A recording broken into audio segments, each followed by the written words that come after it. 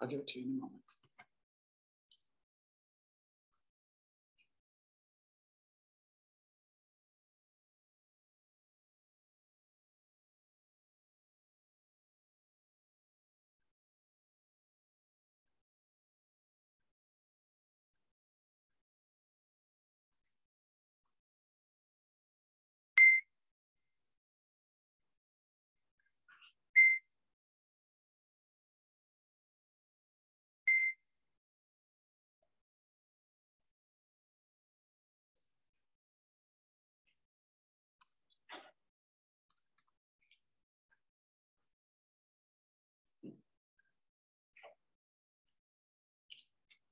piece you heard was written by a woman named Hildegard of Bingen.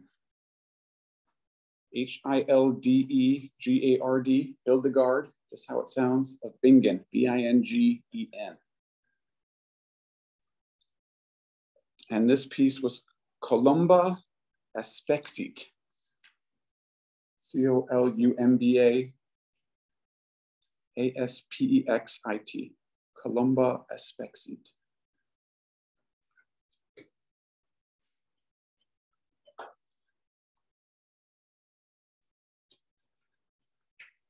Why is it not going?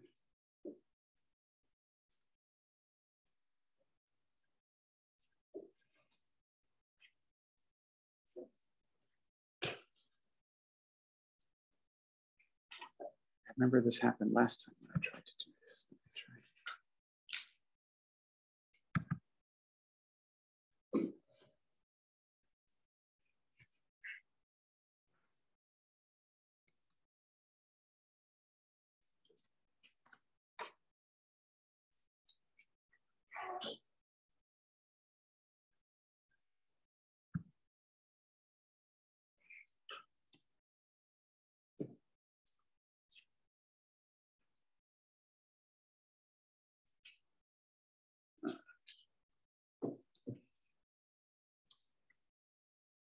So here we go. Is this big enough you can read it on the back around there? So this is a little brief bio about Hildegard of Bingen. She lived around the year 1098 to 1179. She was sainted and became a doctor of the church in 2012. She was a German Benedictine abbess, so she lived as a cloistered nun, within the walls of her abbey. And she was very well educated in science, music, philosophy, and theology. In order to become a doctor of the Catholic Church, you have to have contributed in some meaningful way towards science. And her study of botany and natural selection, plant classification, also her study of scripture, of the languages, of theology, philosophy, and how we understand the world. She was very prolific writer, and she was also a composer. She would have these mystical visions, and she would write down words and songs and tunes that came to her. And she was perhaps, one of the most prolific writers, and is certainly now one of the most recorded medieval artists, because they have found all of these transcripts of her music that she wrote. But during her lifetime, and for a while after, it was only ever heard in her monastery. Like, the music that she wrote was just for the nuns there. It wasn't to go out on tour. They didn't have concerts in big palaces or anything like that. So the fact that there is all this huge amount of information that we know about her and about all of her music, several people have done contemporary arrangements and all sorts of stuff like that. Some people suggest that the visions she had were caused by a medical condition. Perhaps it was migraine headaches. Perhaps there were other health issues that she had, but no one really knows. But when she would have these visions and she would write it down, there's a picture here of her writing on a clay tablet. They would inscribe stuff on there using a pen and ink. And then you can see the Holy Spirit fire coming down, into the front of her face right there as a sign of her divine inspiration, her encountering the sacred. So she has become the patron saint of creativity. So in the Catholic Church, there's a patron saint for everything, and the patron saint of creativity is Hildegard of Bingen. So if you would like to know more about her, I have the CD up here. You can come and look at it. There's also a photocopy of the Latin and the English translation if you'd like to read the words. The words aren't super meaningful, like they're kind of cryptic. For example, this one starts off with Columba Aspexit, actually means the dove peered in through the lattice of the window, where before its face a balm exuded from incandescent maximin. The heat of the sun burned, dazzling in the gloom, whence a jewel sprang forth in the building of the temple of the purest loving heart. He, the high tower, constructed of Lebanon, wood, and cypress, has been adorned with hyacinth diamonds, a city excelling the crafts and other builders. And so they kind of go back and forth talking about Jesus or these visions of St. Ursula. And she would write these wonderful songs about them. So if you'd like to look more into that or look at the CD, that'll be for. I have a question. Yes. I mean, I would have guessed as they were singing that it was Scottish. I thought I heard bagpipe at the very base. Mm-hmm. So I would have guessed Scottish. So they were actually singing it in Latin. Correct. Yes. Okay. So in Germany at that point, was Latin the language or only the language of religion? Did they speak German, but in religious terms, it was all Latin? Correct. Yeah. At this time, they would have spoke Old German, I think. But the language of the church was all in Latin. So the Bible they were reading was the Latin Vulgate translation that Jerome had written around 300, around 400 AD was the Latin Bible. And that was sort of what they used for instruction, for catechism, anything about God or theology. When priests would write edicts and stuff like that, it was always in Latin. And that way, doctrines of the church could be promulgated throughout the Christendom empire. So anywhere from, Scotland, Germany, Italy, out to Turkey, as long as you were writing in Latin, the whole church could sort of understand what was going on. But I don't know exactly. Peered in, probably.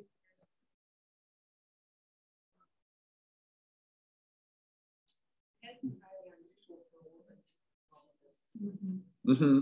Yeah, and in a nunnery is probably the only place where such creativity could be cultivated. She may have been from a very wealthy family.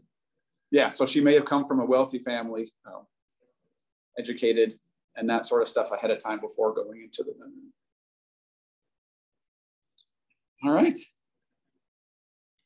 All right, well, now let's get into the Book of Kells. So this is an actual picture of the Book of Kells.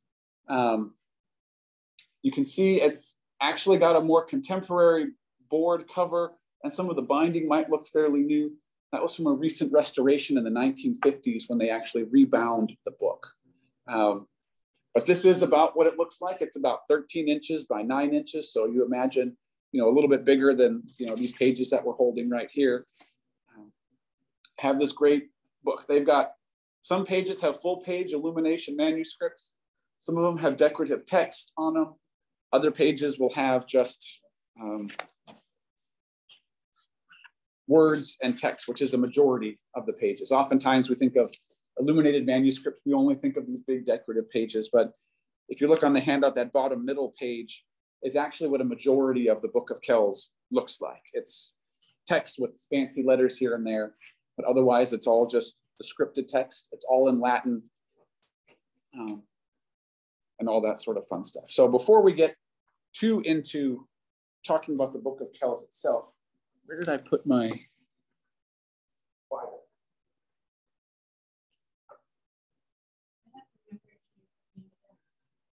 Well, I set it down somewhere between here and my office because I know I picked it up. All right, well here, let's go ahead and turn to Psalm 119. Here, I've got a version on my phone here. It's not quite as holy, but it's still the same text. So.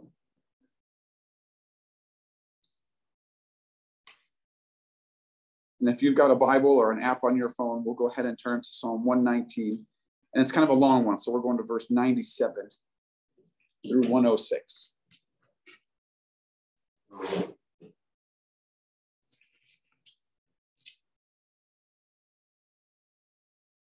So does someone have that they'd be willing to read these few verses for us?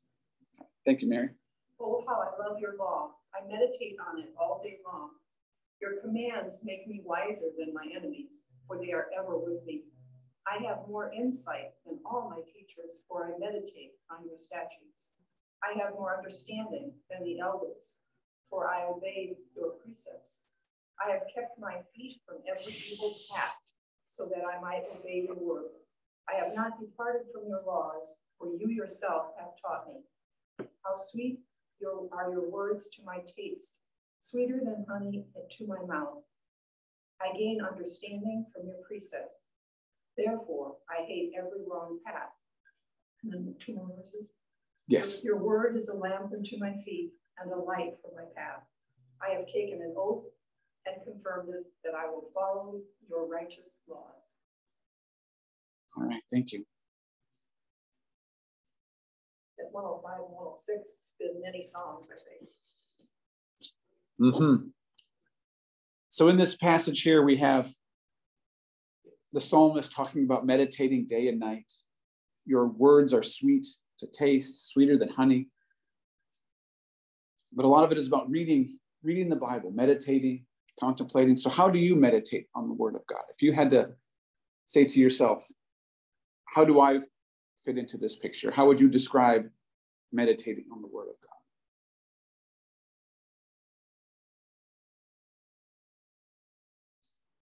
A lot of times when I'm praying, scripture comes to mind. Or if I'm reading the Bible, even if, like you have the text for your sermon, I will be thinking about not just that text, but related texts. Yes, to have that scripture knowledge to come back. So as you meditate on it, you're informed by other passages of scripture that come to mind. Mm-hmm. A lot of times when I'm reading the Bible, all of a sudden there'll be a historical event too, and I want to go and look at the different aspects of it in different verses, books of the Bible. Mm-hmm. I have something in the New Testament that refers to the Old Testament. And all of a sudden, instead of spending 10 minutes, I spend an hour and a half. All right. Sometimes I think of music, like this light unto my feet, light unto my path. It brings scripture to mind. Just having it set to music. There are songs that are set to music. Mm-hmm. Yeah. That's a nice way to do it. Sit and listen and just have the music kind of come across you and think about it.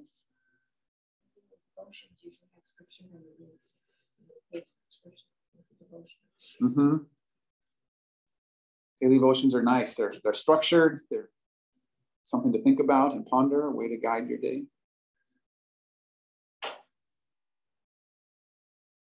All right. How is the Bible like a lamp to our feet? This is a very concrete image here of a lamp to our feet.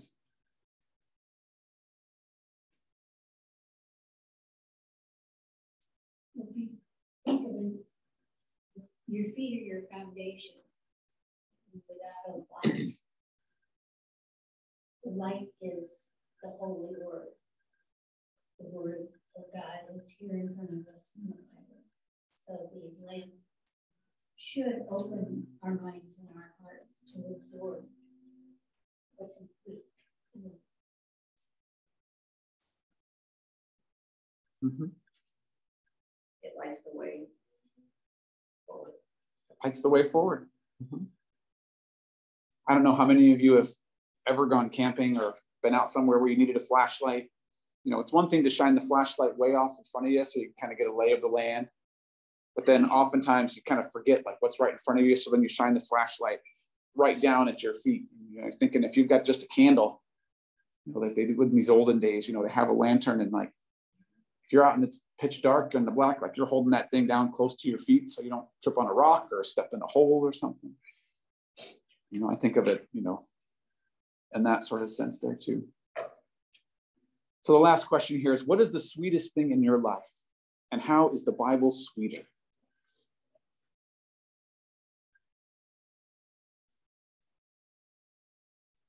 I guess my marriage. My marriage. Your marriage? Mm-hmm. Probably the sweetest thing in my life. And yet the relationship with God is so perfect.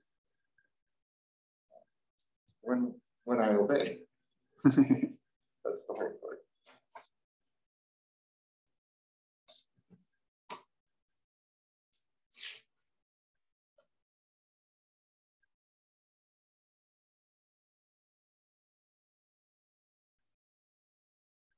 The Bible is always there. God is always there. You can always be reached. You know, other things you can't always reach. They're not ready. There was a song we used to sing in Sunday school assembly. It was, God's never too busy, never get the answering machine when you call on God. You can always reach him. He's always there.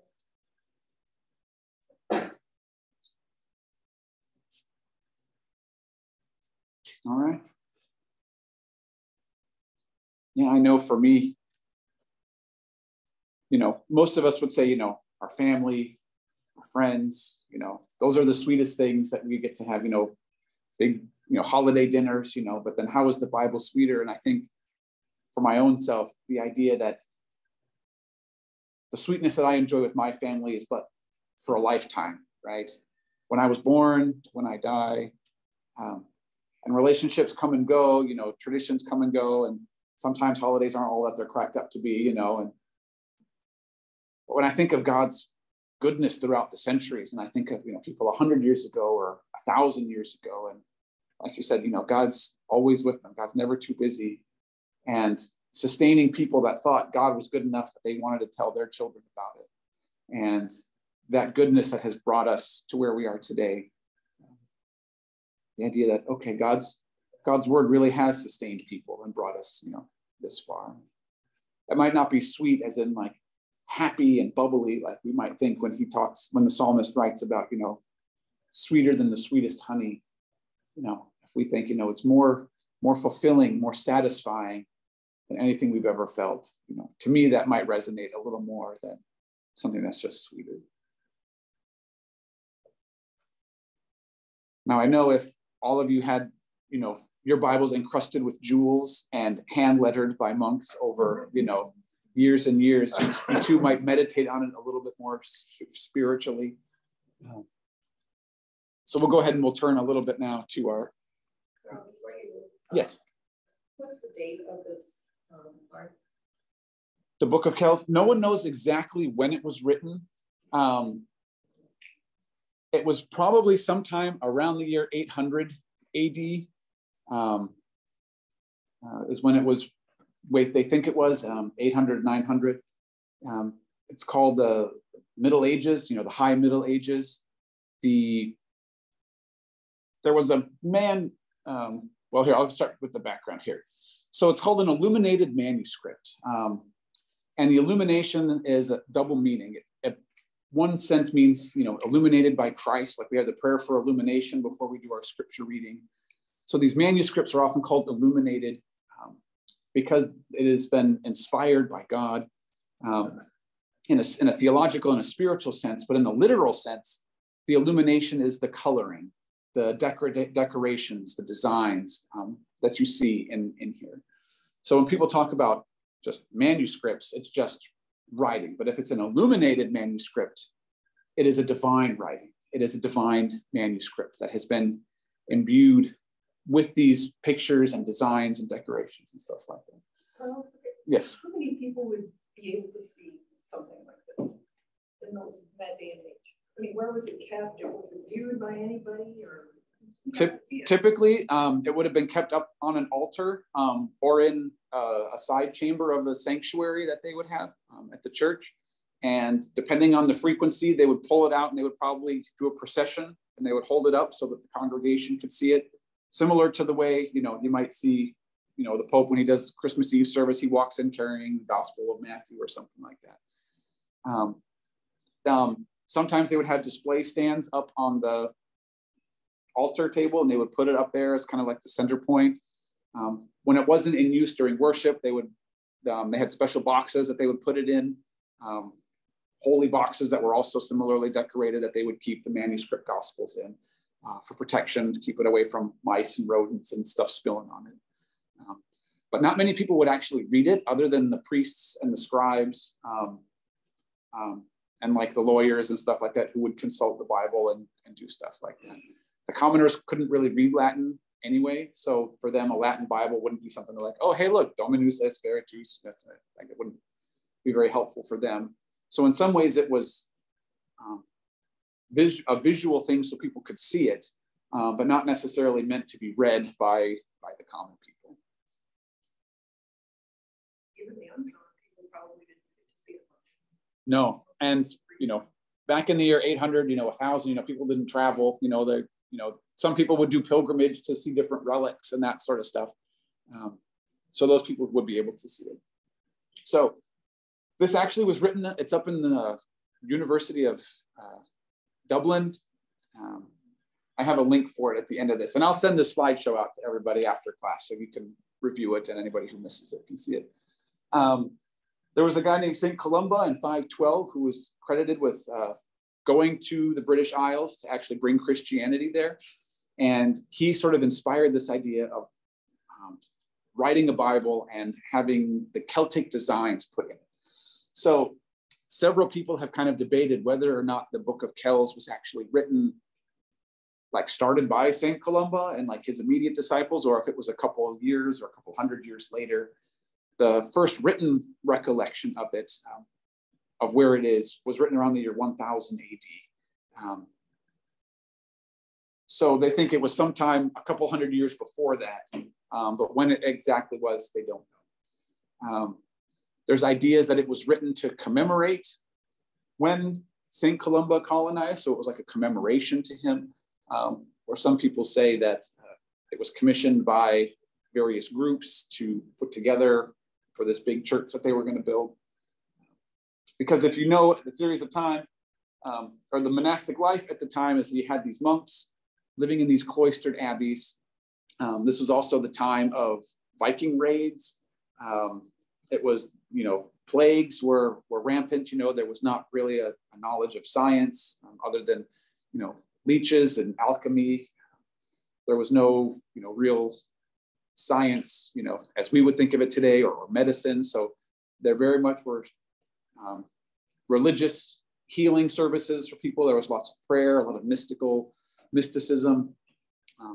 This is around the same time, as Hildegard of Bingen. So the main music in the church were these single melody Gregorian chants that people would hear. So that is, and also literacy being very low. Unless you were clergy or a priest or a scholar, 90% of the world, in this time, wouldn't be able to read, let alone read Latin. It was very farming, agrarian, stonecutters, sheep farmers, sort of British Isle fun stuff. So the physical attributes of this book, they're folded sheets of vellum called folios. So there's like a single page, they're all stacked up and then they're bound together in the middle so that they're folded in half. It's 680 pages total. So they would put a stack of vellums together, fold them in half the same way you'd bind a book today. You take a stack, fold them up, take another stack, fold them up, and then you take all those folded stacks and then you bind them all together in a big, massive, collection. And originally it was the 4 Gospels all bound together in a big single book. Over the years, again, this book is 1,000 years old. So in the year 1200, it was rebound again and redecorated. Some thieves had ripped the covers off, so they had to recreate the cover. Some of the pages had been lost or destroyed over time. And then some publisher had the great idea to rebind them and to trim the edges of the pages so that they'd all be the same pages, so they'd all be the same size. So some of the pages have all been cropped, where some of the designs have actually been lost because of these, previous book bindings that have, tried to make it look uniform and nice. It is the Latin Vulgate in terms of the translation, but the people who wrote this pulled from other Latin sources that predate the Vulgate. So there's actually a couple different translations that are woven into this particular copy of the Bible. So when you read it, it doesn't exactly line up with other Latin Vulgate translations you might see. And of course, there are different theologians that postulate, where they pulled this from, or where they would have pulled that from, or why they would have used this translations instead of that one. Ultimately, there's no real way to know, other than the fact that there are slight differences in terms of the wording in there. The cover, of course, was covered with jewels. It had gold. They used gold leaf on some of the decorative pages. This was, of course, the Word of God. There was a TV show that came out 4 or 5 years ago called Vikings on History Channel. And I watched it for the first couple seasons and then kind of fell away. But the first season, it's from the point of view of the Vikings, and they go to sail west for the first time to go find this mythical England, place. And they find it, and there's this monastery. And of course, they sack the monastery, and there's, gold crosses and candles and lampstands and, all this other sort of stuff. And the Vikings are ransacking, and they're pillaging everything. And they see this monk who's holding on to this Bible. It's not nearly as well decorated as this one. But the Vikings asked him, it was like, of all the treasure, because they're looking for gold, silver, Joe's like, of all the treasure here, why are you protecting this book? And the monk says, because without the word of God, there is only darkness. And this Viking kind of was like, that just makes no sense. Like, why on earth would you think that? And the story kind of is between this Viking and this monk that for the first season's about his value system of believing in the one true God and the value of the word of God written in this book, compared to all the jewels and the treasures and the gold that, the Vikings were able to take. So for the sake of having a gold and expensive cover, this was not just because they wanted a fancy item. This was the word of God. This was the holy way that they would encounter the sacred. This was how they encountered God, was the priest would read the scriptures. The priest would pray for the people. And it became this sort of intercessory sort of way that in order for the priest to access God was through this divine holy book of the Bible. So the people would want to contribute that the priest could have the best Bible, that they could have all of this wonderful resources. Did the monks have wealthy benefactors? Did they have all of these jewels? Yes.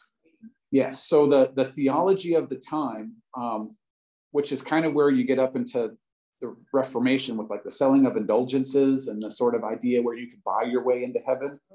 There were benefactors who were wealthy landowners or estate holders that, in order to make good with God, would sponsor chapels, they would pay for churches, they would help buy buildings. And then the local common people, if you wanted to help, your soul, then you could help participate in lifting up the church. And it was, I don't know all the tithing expectations of the ancient days, but giving to the church was a very big part of solidifying your place in heaven and to show the rest of the world how faithful you were. So, the way people today sponsor sports arenas and put their names on buildings and stuff like that.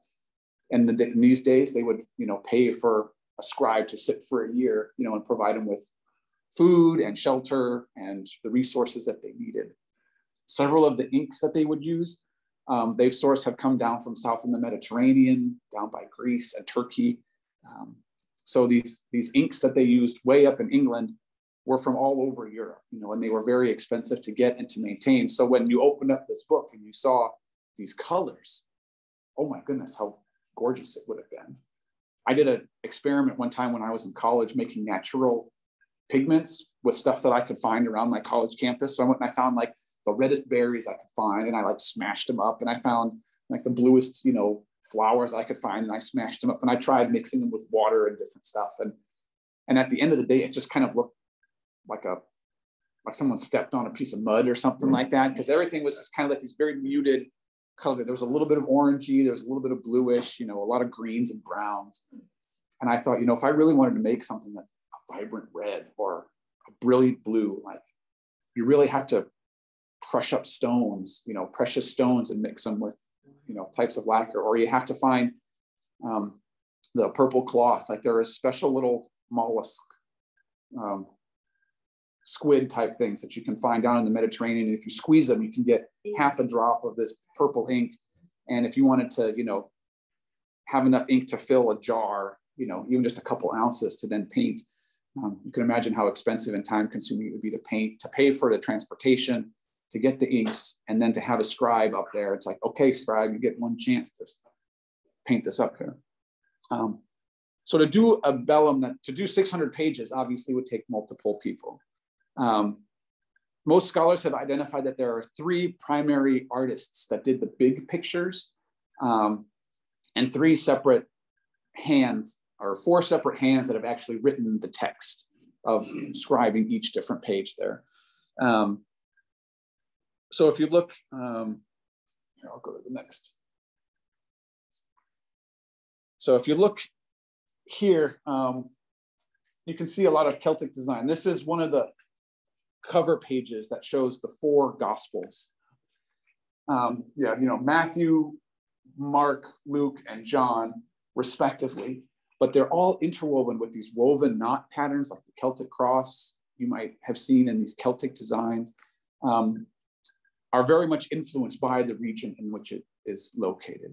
So if you look at other illuminated manuscripts from Germany or from Italy or from Spain, they all have their different traditions and their different motifs and designs. But the Book of Kells, particularly being up in Ireland and the British Isles, has lots of these anamorphic motifs. So there's lots of, think of like the Loch Ness Monster type stuff, and think of, these serpents and different animals that are woven into these knots and designs. If you want to read up on Celtic knots, like they do have theology and meaning versus the types of knots and how they're woven. It's not just decorative, but it actually has meaning of how things are tied together. So to translate that into the gospel was a way for these people to say, we want to make this gospel something that is meaningful for the people here. So they incorporated all these local designs, local traditions and customs. So people think that the artists, were from that area. They knew the history and the architecture and the styles.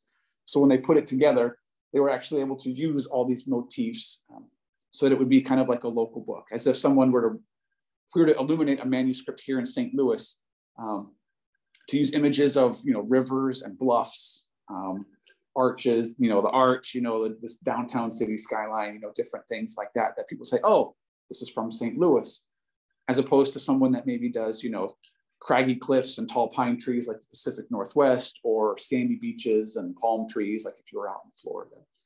So the Celtic designs of the Book of Kells really does cement it in its location. And it really does kind of give a great example of different types of artists.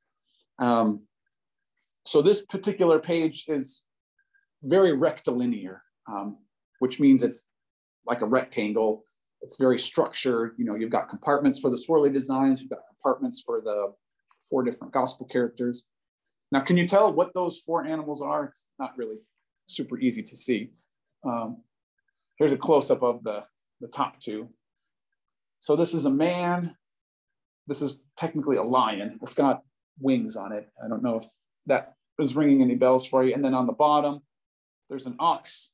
You can see its legs kind of sticking out to the left there, and it also has some wings. And then this is an eagle standing there. So I don't know if those animals sound familiar to you. The man, the ox. That. With the colors, that wasn't paint, was it? Yes. Yes. It is paint? Mm-hmm. It's actually paint. Yeah, this is all paint. Not ink. Many of the artists use just one hair on the brush to do the. Yeah, so there's a mixture of different types of paints and inks that they would use, depending on the color that they wanted to get. So I just use the same interchangeably. So, but yeah, so for some of these, if you think to yourself, this, let's see which way I want to go back. This whole page is roughly, 9 inches by 13 inches. So these guys right there, that's like the size of a note card.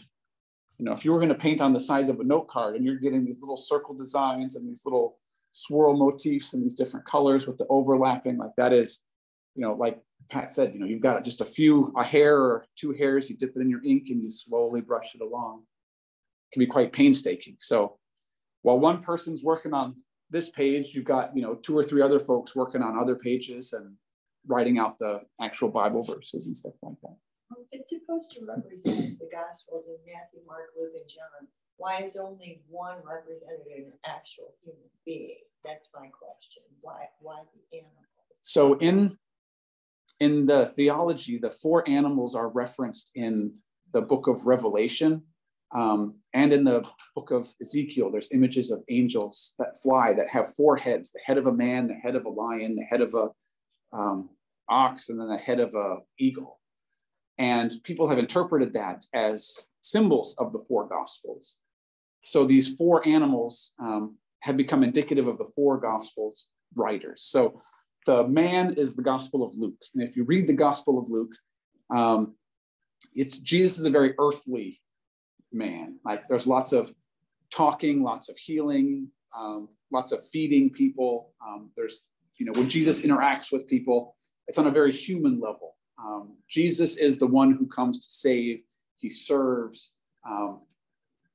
When you come to when you come to Mark, Jesus is the lion. He is the one who comes to save. He is the one who is triumphant. He is the one who rebukes the Pharisees. He is the one who has power over death. Jesus' portrayal is much more ferocious and powerful. So he has the symbol of the lion. And then when you get down here to the ox, something that you would sacrifice, you come to the Gospel of Matthew. And in Matthew's Gospel, it's all about how Jesus is the fulfillment of prophecy. Like Moses, he has come to shoulder our burdens. He has come to die for us. He has come to complete the task that God had set up in the Old Testament sacrificial system, where he has become the final sacrifice for us. So Matthew's emphasis on Jesus is about how he is the fulfillment of this ancient prophecy, come to die for us. And then lastly is the eagle, and that's the Gospel of John. When you talk about Jesus in the Gospel of John, Jesus is very lofty. I and the Father are one. He has lots of sayings about how I am going to the Father. You cannot understand now. You cannot come with me now, but soon you will understand. Jesus breathes on his disciples to give them the Holy Spirit. And in this image of Jesus, you have a very holy and divine Jesus. So this image of the eagle is often used to depict the Gospel of John. So when you see these four animals as the four different Gospels, as early back as, 800 AD, they've kind of anthropomorphized each Gospel writer and sort of given them each their own different focus to help differentiate the two. So that way, even if a person couldn't sit down and read all of the different Gospels, they could tell, oh, this is the Gospel of Matthew, or this is the Gospel of John, and have a sense of who Jesus is based on these different Gospels. So, long answer for a short question there. So this is one of my favorite pictures of Jesus too, because he's blonde. I don't know how many of you have ever seen a blonde Jesus. He's got the brown beard, but he's got the golden flowing locks over there. And then you can see around all the different motifs. You've got peacocks up at the top. You've got different angels on the bottom, whether they're, I don't know all the details of all the different icons and all the different paintings here, but sometimes they're saints like Isaiah or Jeremiah. Sometimes they're scribes recording the word of God. So the question for us here then is to ask, is it sacred or is it not? So at the end of every class period, we'll have a chance to kind of talk about encountering the sacred through this piece of artwork. Is this illuminated manuscript created, 1,200, years ago, that has been looked at, read, studied, taken apart, put back together, so divinely, delicately, illuminated and written? Is this something sacred? Is this something that we can look at and encounter God in?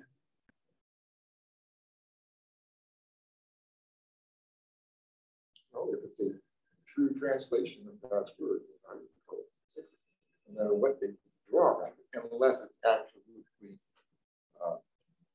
a sinful representation, like some of the stuff in India on the temples. Mm-hmm. I don't think that fits here. Yeah, most of this stuff is fairly, decorative or biblically based. So come on in.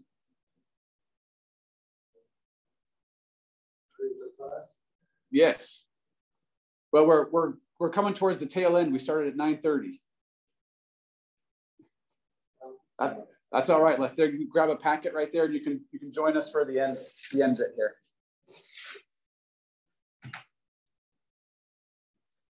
I would consider it sacred because from the time it was created, as a general rule, the people who could read would be the priests and the nuns and others as well. And this is a pictorial vision that those who were illiterate could look and still see and understand the meaning of the words that they were hearing during church. Mm-hmm. So for me, it's a way of preserving what they could not read, but it gives them a pictorial turn back to and start to understand and remember. Mm-hmm. Isn't it kind of an act of worship, really, just all the time they spent on us and creative? It had to take hours and hours just to do one little piece of it. Oh, it's years and years and years and decades. That's a way of worshiping God, I think. Mm-hmm. Yeah, for all the people that participated in making it. When we were out in California, we went to the Getty Museum and saw some of those illuminated books with the gold leaf, and it's you just can't believe the detail and the beauty of those books. The patience to sit there day after day after day. Yeah, and for a lot of these, monks and stuff like that, when you're up in the cold British Isles in 800 AD, surrounded by sheep farmers and various different other locals, and it's like, okay, well, we're gonna make this illuminated manuscript here. You get your candle and you get your brush and your inks, and you just start going for it. And you got a team of other folks around that's double checking, making sure the script is right and everything. And for the act of all of them, like, it is an act of devotion, of worship, to be able to dedicated. I mean, there's no doubt. 600 and something pages, she said. Mm-hmm. Oh. Yeah. Yeah. Back in the 90s and into the beginning of this century, the St. John's Abbey in Minnesota commissioned the first illuminated Bible in 500 years. And it was definitely an act of devotion. Mm-hmm. And it's called the St. John's Bible. It's beautiful. It's written in English. Yeah. Where is it kept? It's in Minnesota, Collegeville, Minnesota, and it's called St. John. Well, it's called the St. John's Illuminated Bible. Because it's at the Priory of St. John, and there's a college there as well, and they're the ones that commissioned it. So they got a bunch of scriveners and a chief illustrator to come in and help design it. And it's a very modern and contemporary. I have a couple volumes of those Gospels, so I can bring those in next week. And you can take copies. So yeah, and you can buy copies of. You wouldn't want to try to buy a copy of the entire Bible. Yeah. So we talked about if it's sacred, the act of doing it, the act of reading it, the act of participating in worship with it, makes this a sacred object. Would we say that it is art in our contemporary definitions? Is this something that you would say is a piece of art or a work of art? Yeah. That's not art. I don't know what it is. Yeah. I wonder if they have a pattern. They just started from nowhere. Just how they made it the way it is. Yeah. You think even Michelangelo, I think, had sketches of what he was going to do. I wonder how they cohesed it. So many people looked on it. There are some unfinished pages in there that aren't completed, that have scratched outlines of what they had hoped to do for the different designs and stuff like that. So my guess is that they probably did make mock-ups ahead of time, and then by the time they actually went to the actual page, they knew hopefully what they were going to do. Mm-hmm. Your questions don't imply this, but I mean, to me, it's both. Just like the music we sing every Sunday, it's sacred music. It's not just music for the sake of music. It's sacred music. It's sacred art. Mm-hmm. No, that's a great way to tie it together. So is that a copy of the book? Yeah. So Pat, if you'd be all right, could we pass that around so folks could take a look? There are. Okay, it starts on the right-hand page here, and there are about 8 plates. So, in other words, in terms of coming up with where they came up with ideas for this, there were other illuminated manuscripts before this that had other designs and other decor that the monks probably had seen, or the bishops had seen in their travels, or they knew of, or they had seen copies and reproductions of. So by the time they're actually making this one, they'd probably seen a fair number of other possibilities of how other people had laid out designs and how other people had done their decor. And there are some plates in there from other illustrated manuscripts. Yeah, like there's another one from a little bit before this one called the Lindisfarne Gospels, the Ebo Gospels, other different ones that are simpler style, more geometric. Some of them are more medieval looking with like little castles and turrets and, little people out in like farming attire type stuff, as opposed to this more abstract type design here. And a lot of it was symbolism that was somewhat established. I'm looking at that picture and I see peacocks above his shoulder. There probably was a symbolism to that, that had a meaning that you could probably find out. All the different knots around the outside look like they have peacock heads, maybe, I don't know. Yeah. They spoke to the common people. They speak in Latin. So the Mass was often done in Latin. So when you come to church service, it was Latin. So they didn't understand what they were saying. Correct. But the right.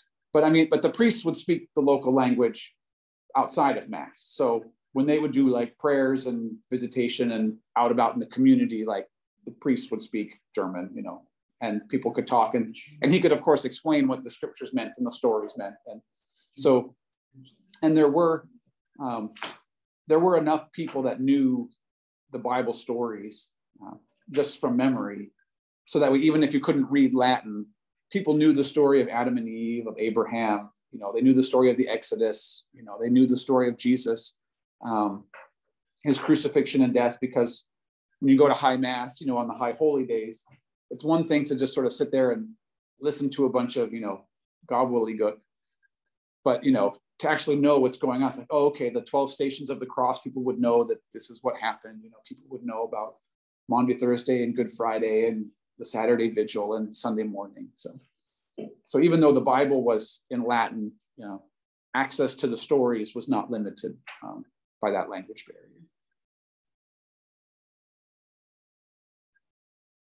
All right. So just wanted to say thank you all for coming out. Let me see, is that the last one there? Yeah. All right. If you have any questions, like I said, I'll email this out, and you can always Google the Book of Kells. Let me go back up and I'll show you actually a little bit here.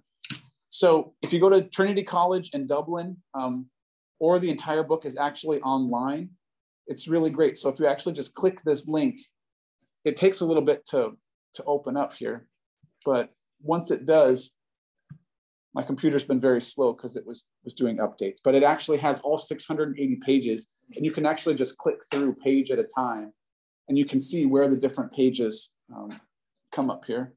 So we'll see here how it comes up. So here you go. So here, there's a lot of frontis pages where it's got lists of all the different, like Abraham, Isaac, Jacob, all the different family trees, different lineages, different stories, and the different kings of scriptures and decorations for all these different things. But you can imagine over here, you can just kind of scroll down and you can see how many different pages there are. And then here's like what a majority of the book looks like, these different pages. And like, I can kind of read Latin a little bit, at least the cognates, but because of the font they use, because of this Celtic font, it's very difficult to make out some of the languages. So even when I look at this, I'm like, is that a W or a U? Like MWO? So it's hard for me to make it out. But if you want to go here and you want to take a look and see if you're going to brush up on your Latin and know what it was.